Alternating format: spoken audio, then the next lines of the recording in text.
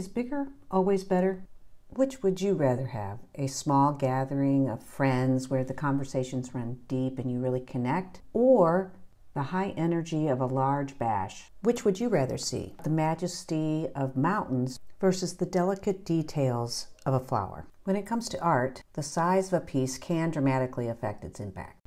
A large piece has the potential to invite viewers into an immersive experience.